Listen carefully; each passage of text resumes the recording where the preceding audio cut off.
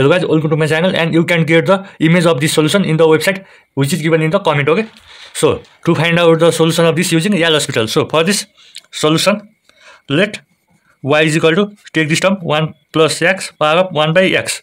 Okay, so now take log on both sides, take log on both sides, so it becomes log y is equal to log 1 plus x 1 power of x. Then we can write this as 1 by x log 1 plus x.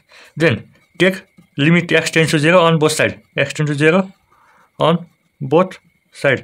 Yes, here in the question we have limit x tends to 0. Okay, so we have taken limit x tends to 0. So write as it is, and it becomes limit x tends to 0 1 by x log 1 plus x.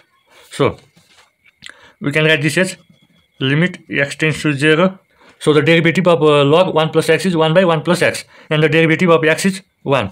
So if you put the value x tends to 0, that is 1 by 1 plus 0 is equal to 1. That is limit x tends to 0 log y. Then we can write or log limit x tends to 0 y is equal to 1.